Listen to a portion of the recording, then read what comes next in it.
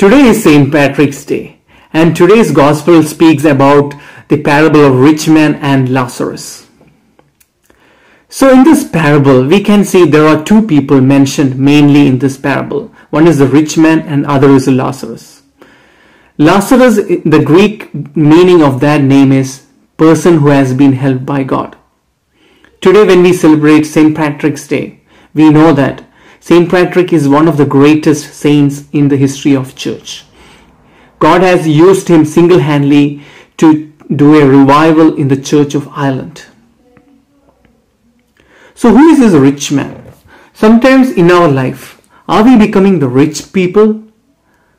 It could be me or you.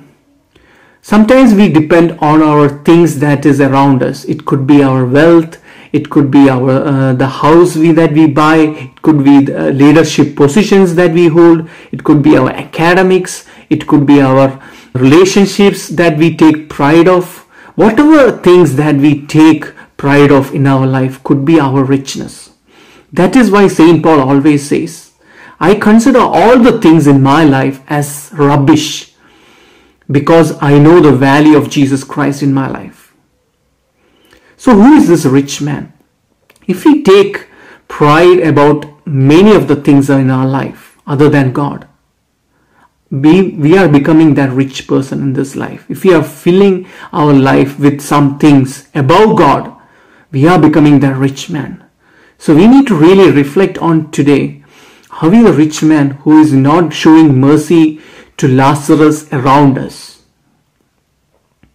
So I remember a specific incident in my life. When I was growing up, I wanted to be a top in my academic career. I wanted to be a performing person everywhere. It was one of my idols in my life. I was not giving priority to God, but I was giving priority to my academics and my career. So that was my richness. I had to repent for that sin. I had to ask God's forgiveness in order to become the Lazarus, so God can show the helping, merciful love to my life. I remember Archbishop Christopher Prowse has mentioned one time, if you want to know who is your real God, go to a secluded place or spend some time quietly and think what is the first thing that come to your mind or occupy your mind for a long time. If it's God, it could be definitely God is your real Lord. Otherwise, if you are occupied with some other things, that is becoming your God. So today, God is actually asking us, are we becoming the rich man or are we becoming that Lazarus? And in the first reading, we already has seen, blessed is the person whose trust in the Lord. Blessed is the person whose focus is in the meditating in the word of the Lord.